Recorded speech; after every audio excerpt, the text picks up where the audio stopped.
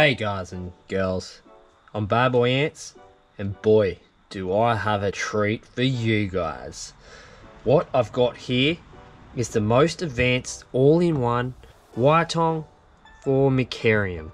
Look at this. Look at it. It's got the nest, the outworld, and a nice double lid. Now, I'm going to go into detail with this. This is the first of its kind. I've never seen this anywhere else.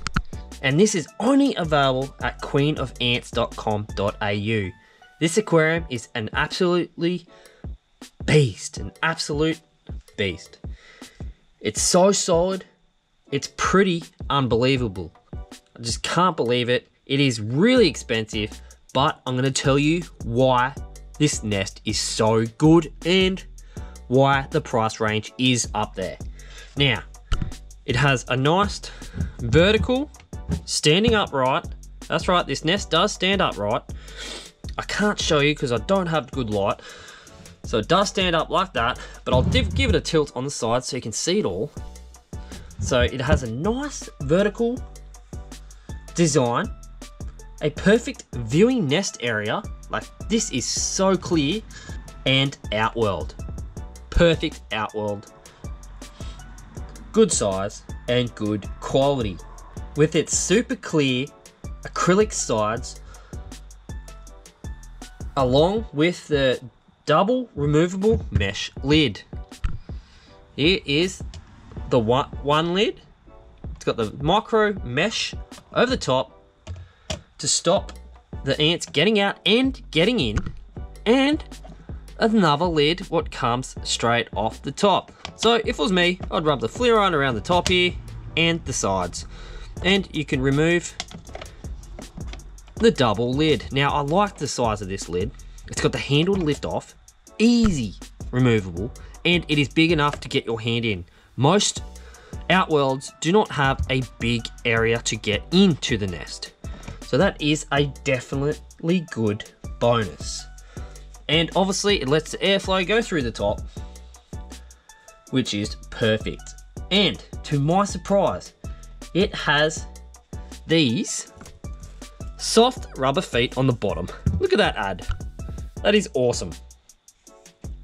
It prevents from sliding and scratching on top of your table and the acrylic base. So how cool is the feet? Nice and soft rubber feet. And it has a crazy extra 2.5mm internal nest chambers. Now, I'll get right up in here. Look how deep these chambers go. 2.5mm. Now, that is insanely deep for a nice size colony, a massive size. Look at the natural, realistic chambers in there, going up, down, and around. It is so awesome. This is definitely going to be for my bigger colony. I'm loving the pattern of it. It is so cool. Along with this red acrylic sheet. That's right, two side. And look at this, guys. It sits perfectly on these two acrylic outer stations where it sits, and easy to remove for viewing and putting on. And how cool is that? You can still see the ants inside. Now, that is an awesome addition. Always love these red acrylic nests so the ants can't see you, but you can see them. And now for the high-tech part I was telling you guys about. I'll flip her over.